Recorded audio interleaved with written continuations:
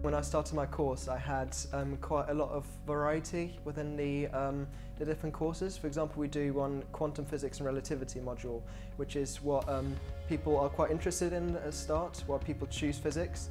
On the other side, we had the very hardcore like dynamics, which you would need later on.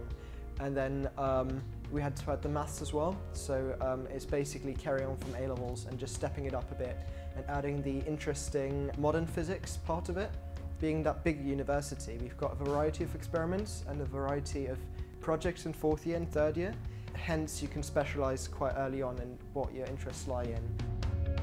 In first year, when you come in, you start with lab, so you have one lab day a week, and you get to work on an experiment one full day, and an experiment comprises of 3 days of that. For example, what we've got here is an experiment where we're measuring the gravitational constant G by basically having two balls with some masses and then seeing how much the pendulum swings.